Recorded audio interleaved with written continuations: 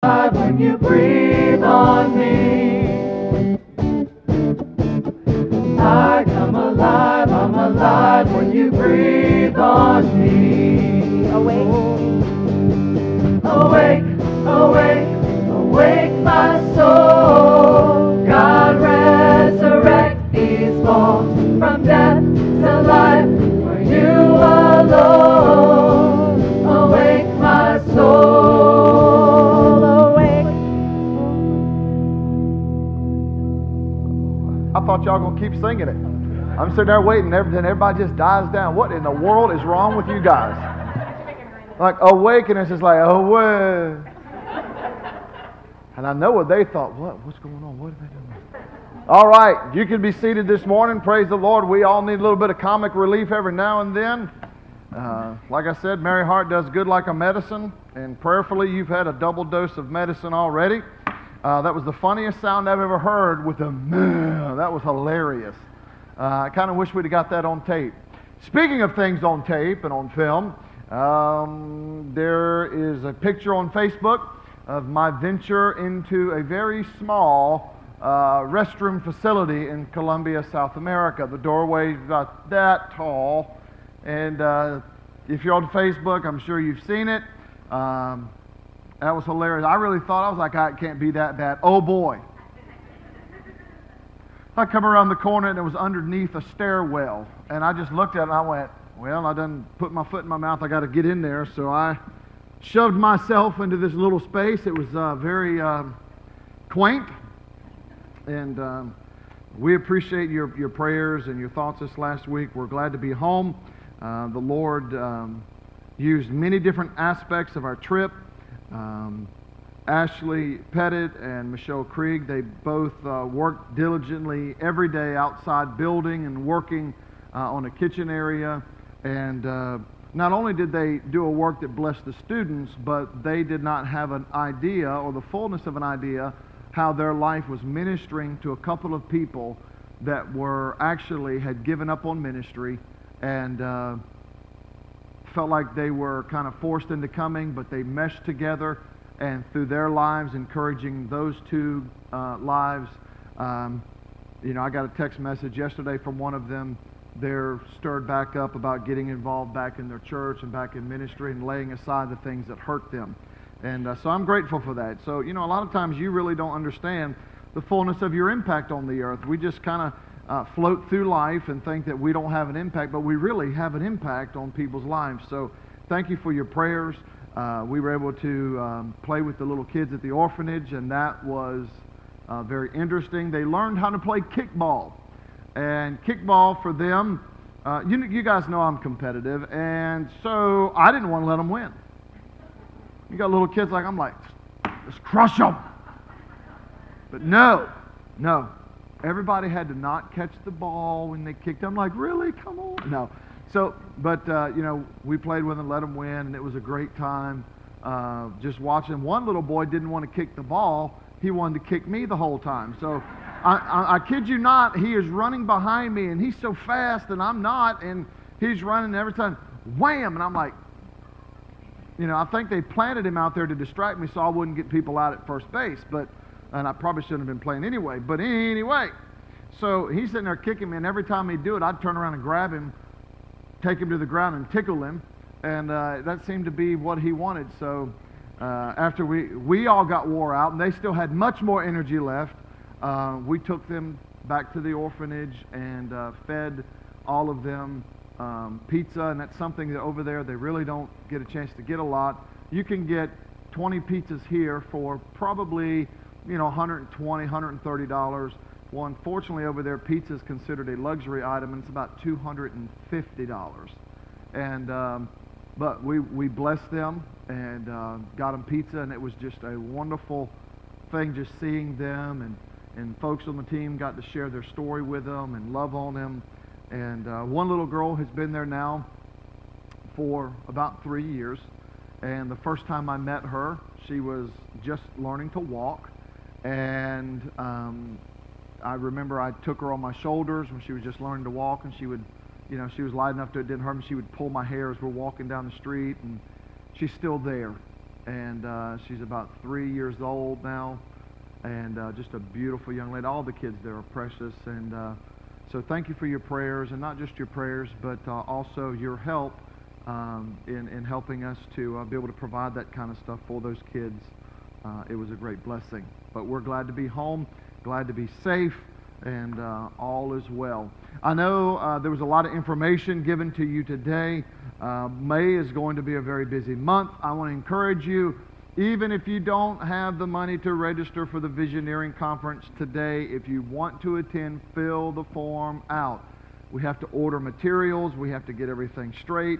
And yes, it is, if you were to ever pursue anything at seminary level, at master's level, training, it will be something that is accredited and offered to you as well through this class. So it's a very, I can tell you now, one class at a master's level is not going to be $70. It's going to be more like $1,500 for the class. So, I mean, it's a great opportunity. No, we don't make any money off of it. Matter of fact, most of the time we always go in the hole on that kind of an event. So, you know, take advantage of that. Also, as you turn in your Bibles to Genesis chapter 8, I failed to tell the congregation in the early service this, but right before we boarded the plane in Atlanta, I got a phone call from the voter registrar's office, and they had gone through all of our paperwork. So the McCarty for Change campaign is now officially up and running, and I have been certified by the state. I've been certified by the state and now officially on the ballot. We were actually the first one for any of the supervisor positions to get the information in, so we're grateful for that, and just believe that God will help us as we navigate forward to help influence change, not only in the county at large, but from our total county to our schools to everything. I believe that God has a purpose in it, and I'm very grateful for the opportunity. We got our tax ID number, got all the accounts opened up, and so it's a new area for me, so continue to pray. But we're continuing to do our best to make a difference in this community. And I believe it'll be something that will not just benefit the community, but all of us as you have a voice. One of the things that we've lost throughout time is godly people lost their voice. And it is our hope to restore such a voice through leadership and partnership and being transparent with people. So thank you for your prayers on that. And thank you for your help. Let me just say, you know, the first set of petitions, some things that happened and they had been taken, and then so many of you rallied together, and we obtained in just a few short days well over 200 signatures, and I just want to say thank you to everybody that helped. It was a great thing. We had some people that, you know, I went walking around, they were, I've already signed it, and I said, well, I know, and I had to explain to them, and they were gracious enough to re-sign it. But I believe God has a plan. And I believe God has a plan for you, and I believe God has a plan for us together. Genesis chapter 8 is where we're going this morning. Next week is Mother's Day. I will tell you that next week you don't want to miss it, because there's going to be the debut of a brand new ministry that has been working very hard here at the church. A brand new dance style of ministry, a worship type dance ministry that's been working very hard. It's not been something that, you know, they've widely advertised, hey, come watch us practice or anything like that, but those, they've been working, I think, on Tuesday nights. Is that kind of, they've been working on Tuesday nights, and, you know, so I'm grateful for them. And one of the things that, you know, this is my first time preaching on our newly formed stage, and, you know, I told them in the first service, you know, you hear a lot of things from people saying, oh, man, the stage is great, to others saying, oh, it looks like we're back in the 1940s. Well, here's the cool thing that I kind of think about when I think of a stage. It's really not an eternal thing, and it really doesn't make any eternal difference, so what's the big deal? And here's the cool thing. This stage is actually going to be able to foster a whole lot of ministry now other than just pulpit. We're going to have the dance team to be able to use it, some future things that I believe are going to come together in some drama stuff. How many of you guys would like to see some real live, short type skits, that kind of gets you in the mode for the message. Wouldn't that be kind of cool? And so, we're trying to develop things so that we can kind of embrace all that stuff. So change is not always easy, but I wasn't here last week to be able to talk about that. But you know what? Always remember, if it's not eternal, don't get bent out of shape over it. If it doesn't save someone's soul, then it's really not worth arguing about. And that's my story, and I'm sticking to it. All right, Genesis chapter 8 is where we're going to go this morning. I want you to look at this scripture today like you've never looked at it before. We're going to start in verse 6. I want you to think about it in light, because I'm going to share it in a light that I've never, ever shared scripture before. And I want to talk to you today very briefly about transitional transformation. Let's say those two words. Transitional transformation. How many of you know that our lives are continually changing? Okay? How many of you are... No, that's not the right way to word it. How many of you feel older now than you used to feel? You notice I didn't say how many of you are older. How many of you feel older than you are? All right. So, how many of you wear different clothing today than you did, a decade ago? I still have a size 72 suit coat that I used to wear. So stuff, has changed. So I want you to see this scripture in a new light today. Beginning in verse 6, it says, "So it came to pass at the end of the 40 days that Noah opened the window of the ark which he had made." Next verse. "Then he sent out a raven which kept going to and fro until the waters had dried up from the earth. He also sent out from himself a dove to see if the waters had receded from the face of the ground. But the dove found no resting place for the sole of her foot, and she returned in the ark to him, for the waters were on the face of the whole earth. So he put out his hand and took her." One translation says he stretched out himself and drew her into the ark to himself.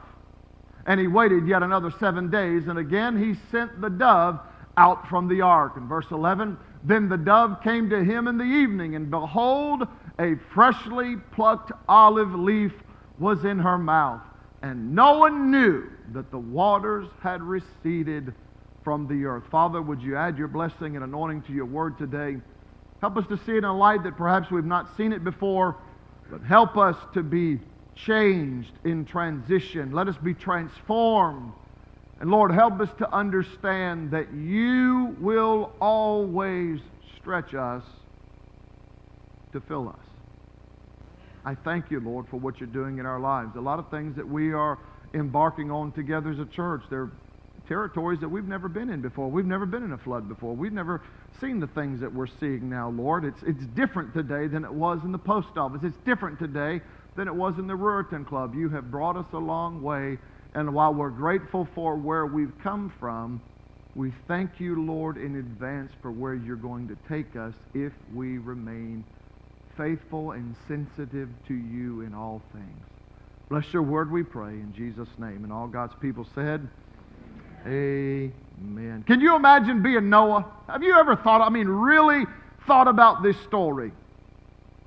They are crammed in this ark. There's a lot of animals. Over 17,600 animals are crammed on this ark. Oh, and guess what?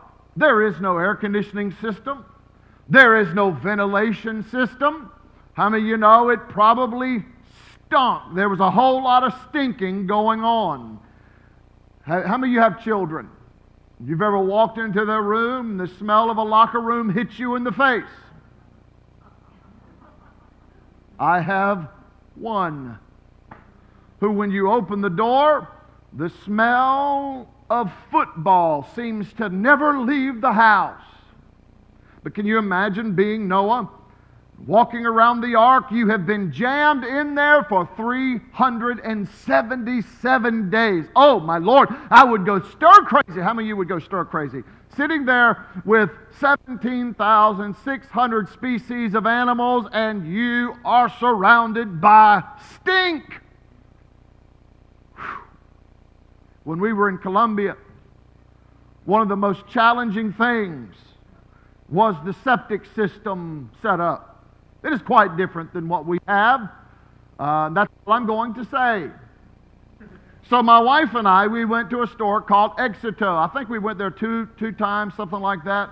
The first time I told her, I said, listen, when we go in there, please let us get some Febreze. We forgot. Finally, we picked it up the day before we left. Everywhere I walked in that room, I was going, whoosh, because you're connected to everybody else's. I know that's blunt, and y'all are like, eh. It really does make you appreciate what you do have at home when you go abroad and you see just what others don't have. But anyway, I could only imagine being crammed in this 97,000 square foot, 3-story high stink box. And this is where he is. I want to share some things about this story that maybe you've never considered. Not only was he cooped up in there with all those animals, but I believe God was doing something very powerful, because earlier in chapter 8, the Bible tells us that the ark, so the waters begin to recede, and the ark comes to rest on the top of Mount Ararat. How many of you have ever heard about that, okay? Mount Ararat. And sometimes they talk about archaeological things about there. But the Bible says it was the 17th day of the 7th month. And some of you are saying, well, so what? Well, I'm glad you said that. I'm glad you thought that. So, the significance there is, you have to go to Exodus 12, verse 1 through 5 to understand. Now the Lord said to Moses and Aaron in the land of Egypt, this month shall be the beginning of months for you. It is to be the first month of the year to you. What's happening? Passover, okay? Speak to all the congregation of Israel, saying, on the 10th of this month they are each to take a lamb for themselves according to their father's household, a lamb for each household.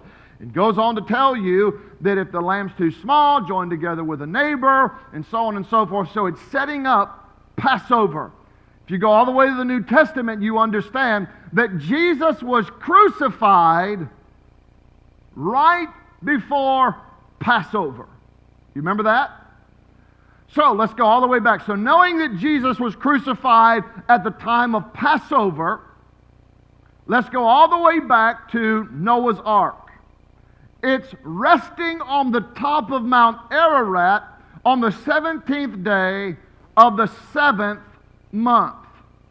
The significance there is that when you look and study Hebrew or Hebraic calendars, the calendar in Hebrew before the time of Exodus, if you merged them and mirrored them together, the 7th month became the first month when the children of Israel were getting ready to leave Egypt.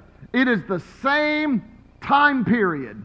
So I'm telling you that because Jesus Christ came to save us, did he not? So he lived, he died at Passover, and 3 days later, according to a Hebraic calendar, he would have risen on the 17th day of the first month of the Hebraic calendar following Passover. Why is that important for Mount Ararat? Because that was the 7th and the 17th, but it was changed when they left Egypt. It's the same time period. So the type here, or the symbolism here, is that just like Christ came to save us, so did God do for Noah's family. That's a powerful realization, that God has that type and pattern in the Old Testament at the same time of Passover, that God would have them settling on the top of Mount Ararat. That is I would encourage you, feel free to study that. It's an amazing thing that the Hebraic calendar it's the same time frame renamed by God in Exodus. Isn't that fascinating? It's not where I'm going this morning, but I just wanted to give you that because I thought in studying that, I was like, wow, what an amazing thing that God used the same time period that was on Ararat, the same time period of Passover, and then the same time period with Christ. I don't think that's a coincidence, do you? I don't think I think it has some significance there, and I think the significance is that God will always sustain you and can save you through anything. So let's talk about this guy, this cat named Noah. He's on this boat. He's all cramped up. He's probably frustrated. How many of you have ever been around maybe a messy house or a dirty situation and it just frustrates you? How many OCD neat freak people do we have? You want to come to my house? No, I'm just joking. It just makes you get in a bad mood. I can see Noah as he's walking around the ark, and maybe he's having to cover himself with his burlap, and he's thinking, my Lord, is this ever going to end? And sometimes when we face struggles in our life, we wonder, is it ever going to end? Here's the thing. He'd never built an ark before because nobody knew what one was. He never knew what a flood was because no one had seen it ever before. So here they are. It's a new storm. It's a new boat. It's a new day. And it's devastatingly different than anything they'd ever experienced before. So what do you do in those moments? What do you do when life becomes devastatingly different for you? How do you respond? Do you get angry? Do you get upset? Do you lash out at other people? Do you take it out on other folks? What do you do when the storm waters rise up in your life? But here's the good news. The Bible says that there came a time that the rain stopped. Look at your neighbor and tell them, the rain stopped. Now, we like it, especially in the summertime when you've planned a family picnic and you're going to Busch Gardens or King's Dominion or some other place and it starts to rain. It is a joy when the rain stops and you are able to get outdoors. The Bible says that the rain stopped. Can you look? I can imagine Noah was more excited to open a window than anybody had ever opened a window in the life here on out. How many of you have spring cleaning? You open your windows and you air the house out. Just a few of you, okay? How many do window cleaning? Whatever you do, you're going to open the windows and you're like, dear Lord, let the house air out. So I can imagine Noah when he figures out that the rain is stopped. It's the first time it's recorded. He opens the window and I can see him maybe spilling his head out the window going, oh boy, oh the air, oh. Probably what we would do. Can you imagine being surrounded by methane air? Do the math. Probably very frightening, probably like breathing mace fumes that's burning your lungs. And he opens the window and he's excited. The Bible says that he's standing there and he's got the window open. The Bible tells us that he releases the raven. The interesting thing about a raven is ravens are kind of the ADHD birds of the air.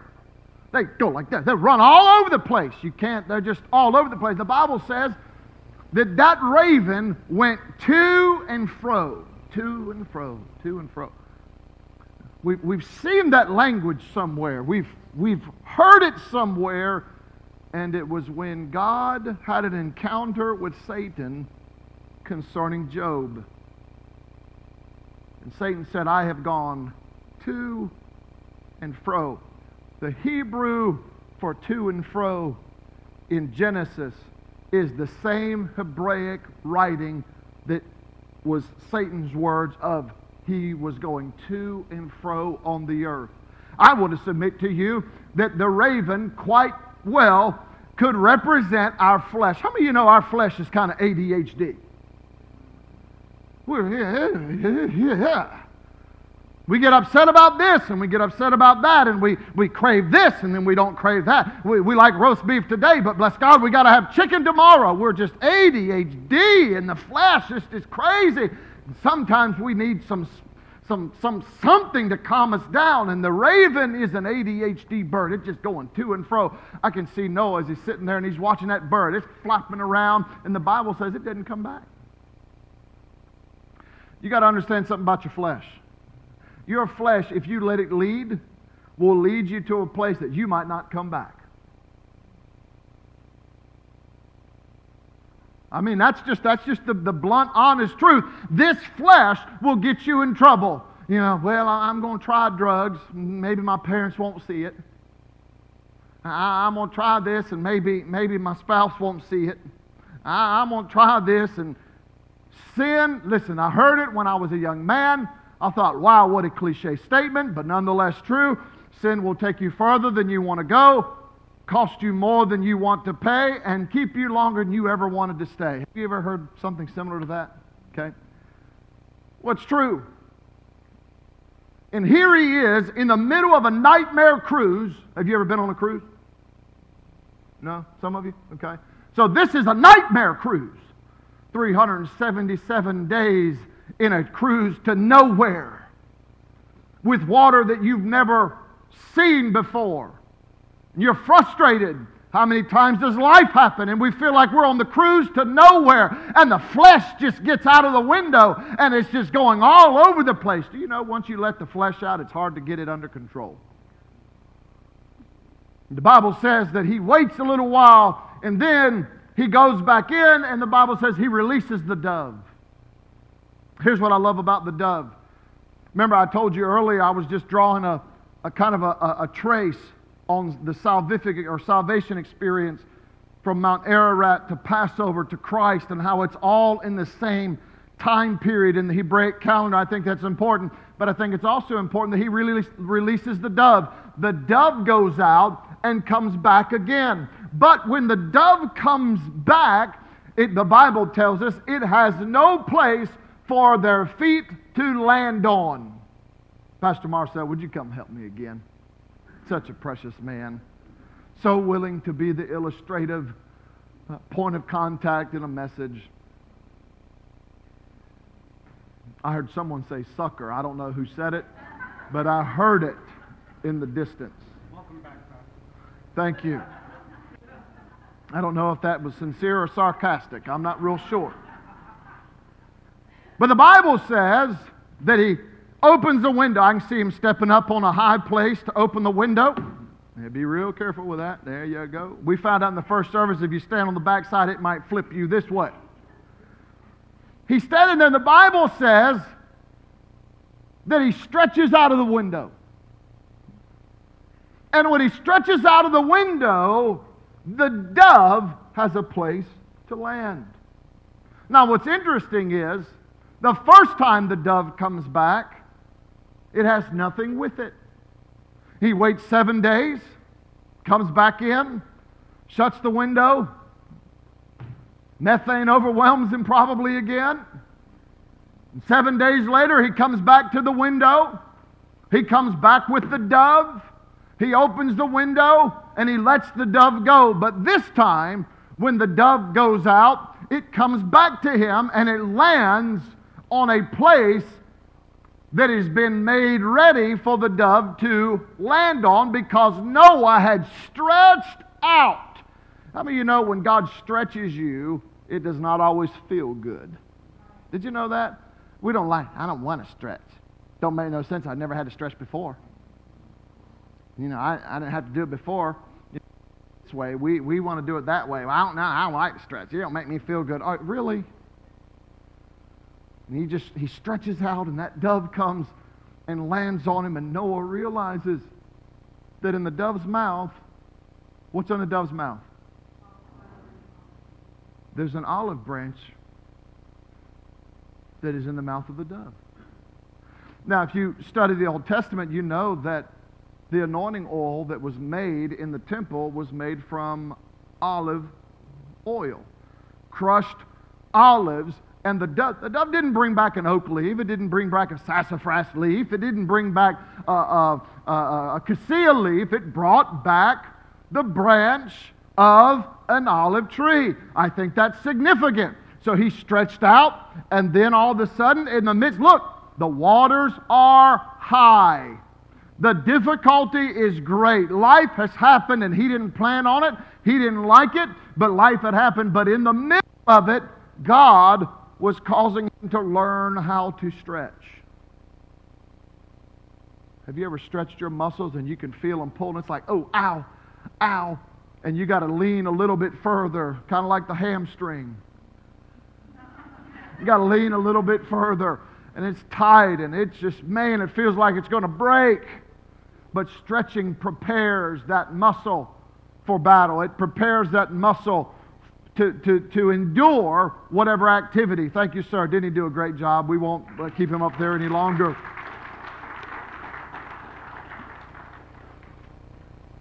Noah had found grace in the eyes of God. God had saved his family. It was a tremendous salvation. But then in the middle of life, in the middle of where he was, instead of chasing the flesh, I want you to see the symbolism and the parallelism that's here. Instead of chasing the flesh, he didn't stay there for days saying, I wonder where the ravens are, I wonder where they are, and get all caught up in one aspect of what was going on. He knew the flesh was just, this flesh gets us into trouble. But what does he do? In his learning experience, he stretches, and then on the heels of that stretching, the dove lands in his hand. Can I tell you that we've got to learn to clear the path for God to move in our lives? We've got to learn to clear a path. Sometimes we got to clear the path of the flesh, clear the path of all this stuff, of our preconceived ideas.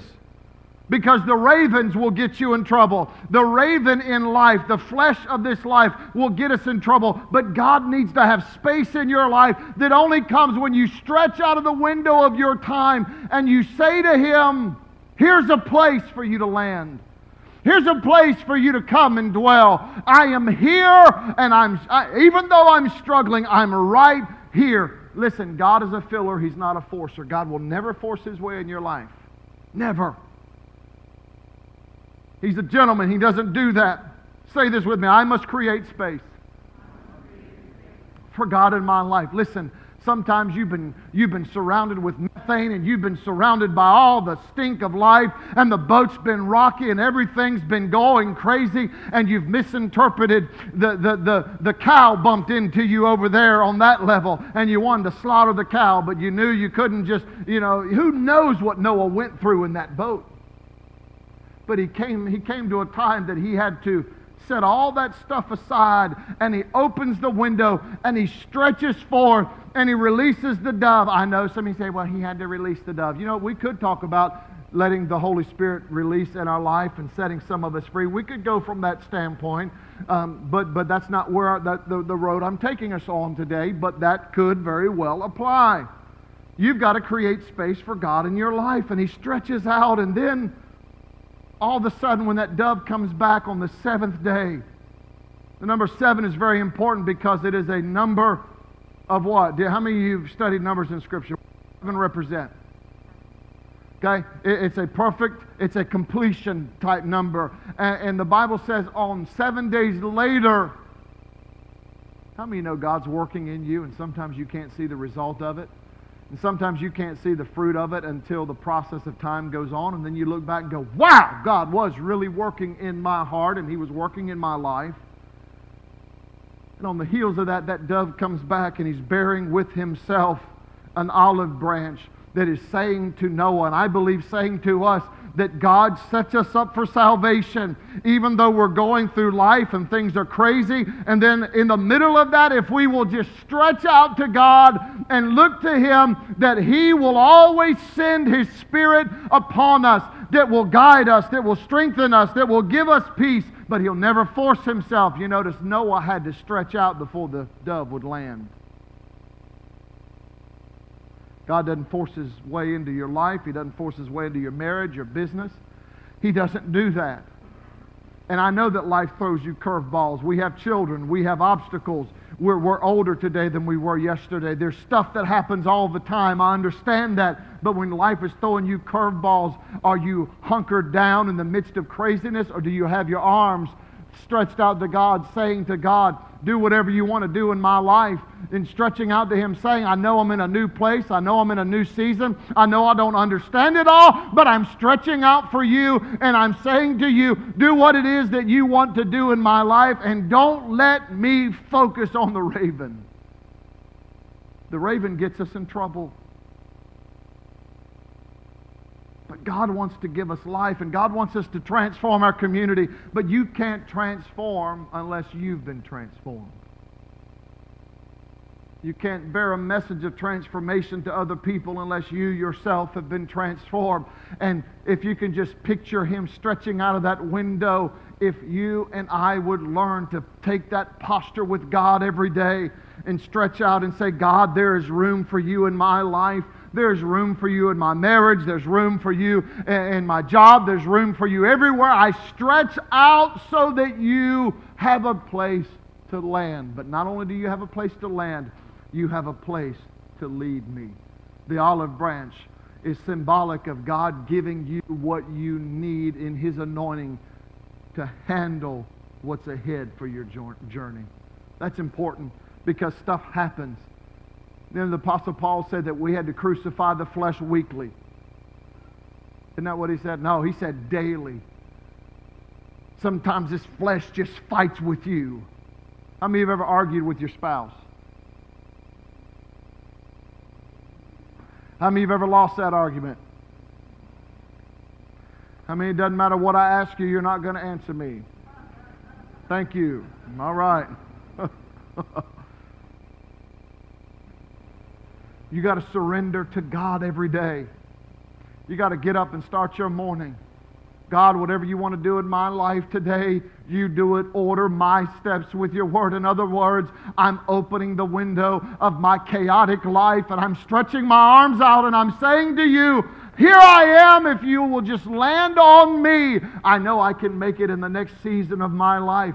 Listen, life is difficult. You've got to open the window of your life. You have to welcome God in. I know there's things you don't understand about Him. I know there are things, well, I just don't know. But I'm telling you, He's just as real as the seat you're sitting on. I don't say that because I have to as a pastor. It's something I live. I know. I've seen God take hopeless situations and put them back together. I've seen God deliver people that everybody wrote off in society. I've seen people bound by addiction that God comes in and He ministers to them. Here's why: because He's real and He wants people to stretch themselves and to avail themselves and say to God, here I am, use me.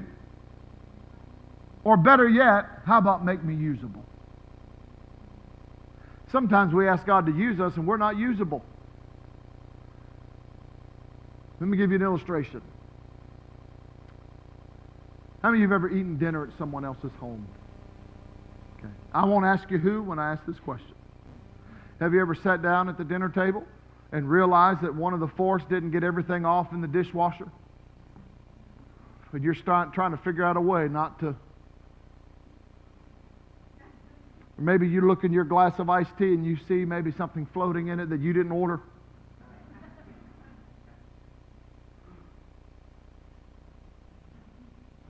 You're in the middle of eating your pasta and you find one piece of pasta that's a little dark and a whole lot smaller, and you realize it's from someone's head.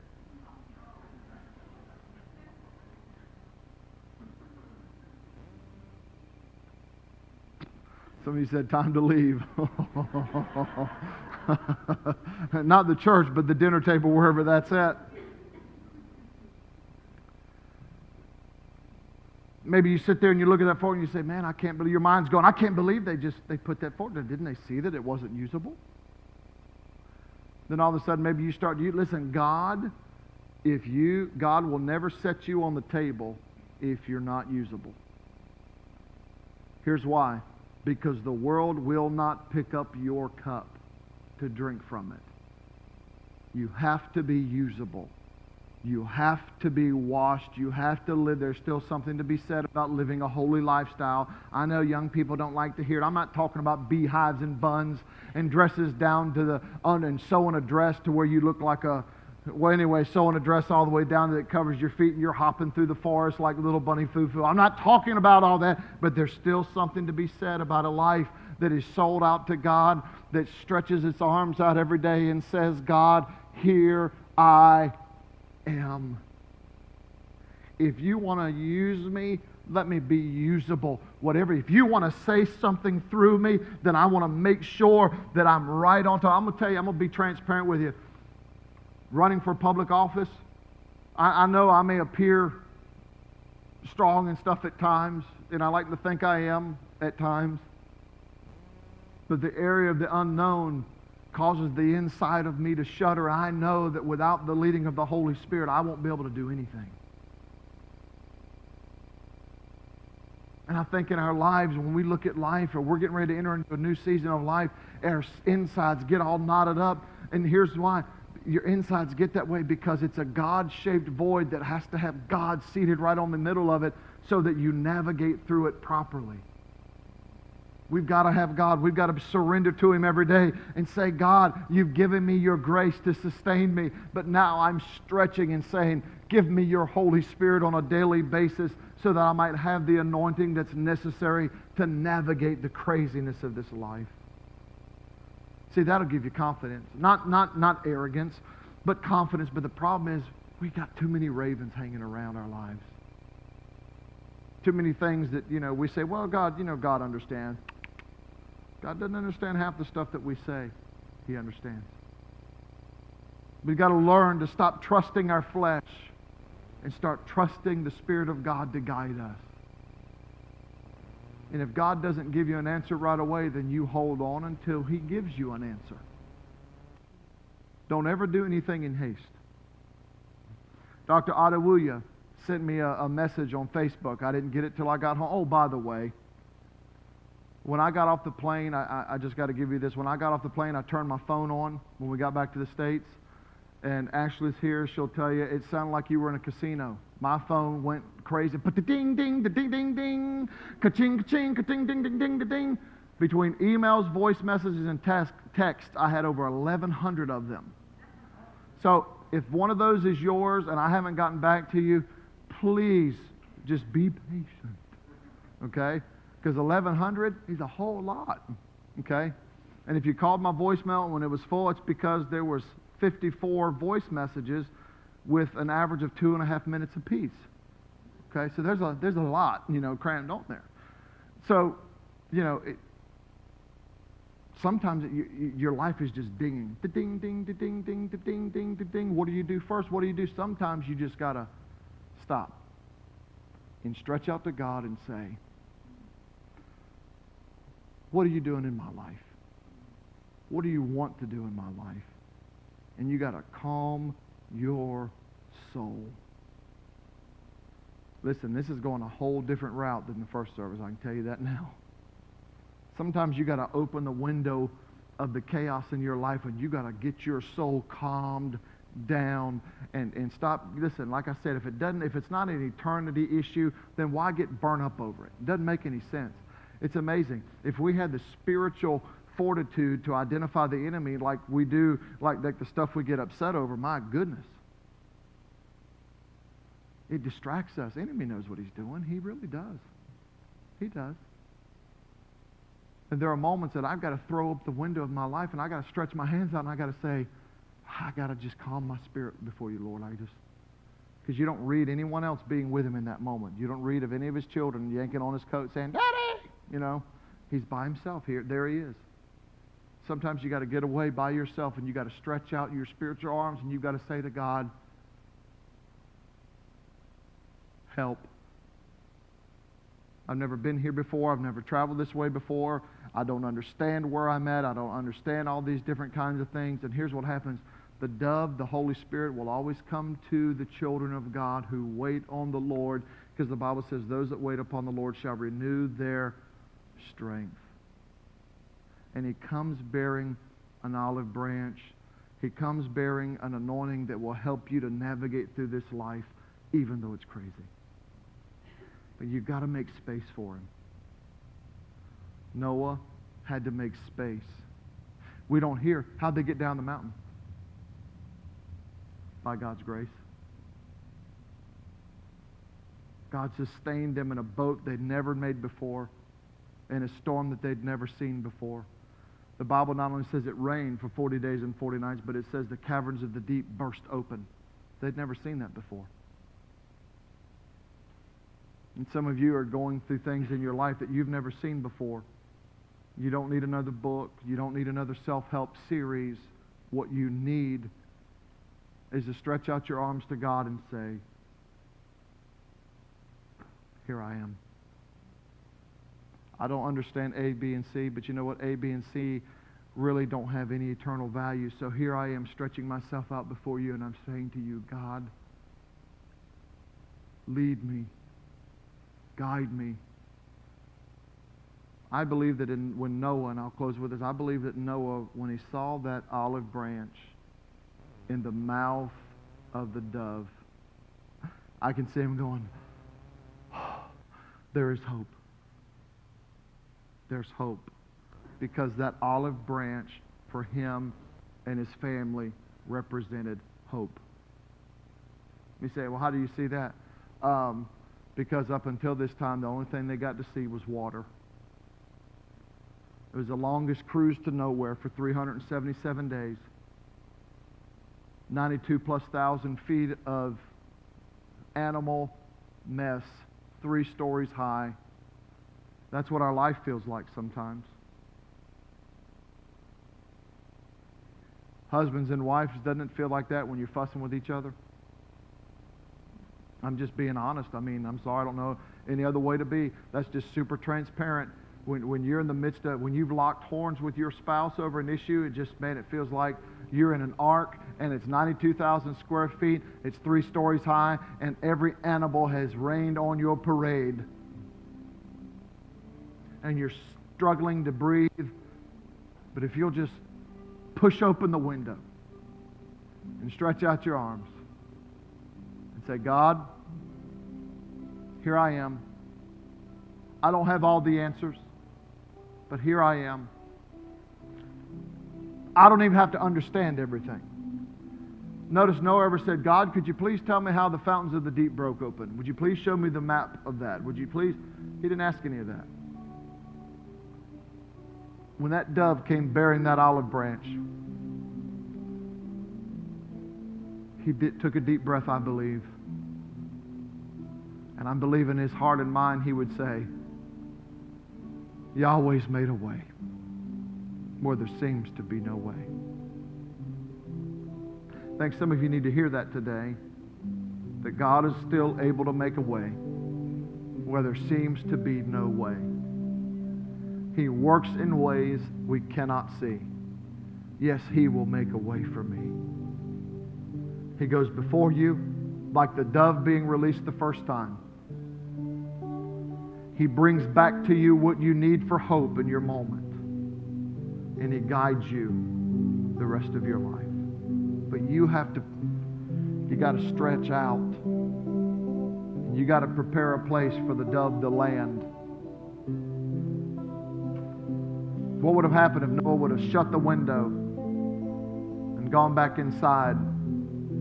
The dove would have never landed. And he would have missed a significant moment in his own life. I want you to stand with me. Here's what we're going to do in closing. And I know it might seem a little bit weird and you'll be like, I don't want to do that. So it's cool, I understand. And I've got all of you looking at me and you've only got one of me looking back at you, so think about the pressure up here. Would you just take your hands and just stretch them out? Stretch them out. And Lord, we want to say to you while our arms are stretched out, I know it might feel funny, but we're saying to you, here we are in the midst of a flood, in the midst of moments that we don't understand, and we're asking you, would you land on us? Would you give to us the anointing to navigate the rest of our life? Would you give us wisdom in all things? Would you allow us, God, not to get concerned and caught up with the things that are not eternal? Help us not to get distracted by the things that are not eternal. Lord, I know we have to have vehicles and homes, but often the cares of those things often sidetrack us, but they're not eternal. Help us, I pray, to open the window of our chaotic life. Maybe it feels like we've been on a 377-day cruise to nowhere, and there's craziness, but help us to open the window and get hope one more time. Help us to make room for you every day. Help us to crucify our flesh every day. And help us to work diligently to keep the ravens out. And help us to always focus on the dove, which is your Spirit guiding us into and through the seasons of our lives. Lord, you've called us to wonderful things here at Healing Waters. We've been on a journey for a long time. But what you do in us today is different than what you did in the post office, and it's different than what you did in the Ruritan Club. And 10 years from now, it's going to be different then, should you tarry, than it is now. So Lord, help us to open the window. Stretch ourselves out and say, do a work in us, O Lord, through your Spirit that we cannot do ourselves. And help us to walk this very thing out for your glory. I pray strength to those that need it the most today. I pray that they would have a moment to catch their breath today for those that need it.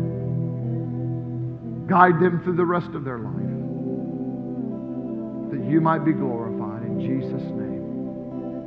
Amen and amen. Look at me for a moment. I know that might have been awkward, and some of you are probably like, well, I didn't put my deodorant on, and I just didn't want to throw my arms up like that. Who cares about all that stuff? But you know what? Thank you for those of you that did it. Here's the thing. While we were praying, I opened my eyes, I looked out, and I seen all these arms up. Listen, that's our spiritual posture. I'm not saying, look, I know you can't drive your car with both hands extended through both sides of the window and you're driving with your knee. I know some of the ladies like to think they can do it as they eat a biscuit, put on their makeup, and talk on the cell phone. I know, but learn this posture. Stay in that posture. And the last thought to leave this place with today is focus on the dove. Don't get caught up on the ravens. The flesh will trick you. Your emotions will trick you. Oh yeah. Oh yes, they will. But don't lean to your own understanding, but in all your ways acknowledge Him. And the Bible says, and He will what? Direct your path. In other words, He'll send the dove with an olive branch. He'll give you direction. He'll give you His presence as a covering, and you'll survive and you'll make it. So as we get ready to leave this place today, men, I know we've got a special time together, but here's what I want you to do. I want you to find 2 or 3 people that you didn't maybe greet with earlier, and I want you to look them straight in the eyes, and I want you to tell them, hey, focus on the dove. And let's remind ourselves that no matter how deep the waters, no matter how great the stink that's covering our lives or around us, okay, I know that's comical sounding. Focus on the dove. Open the window. Focus on the dove. And God will lead you through whatever it is you're facing. We love you. This coming Wednesday night, we're starting a brand new series. I encourage you to be a part of it. It's called Gambling with God. You say, what? You just have to come out and see. Have a wonderful day, and don't lose sight of the dove. God bless you.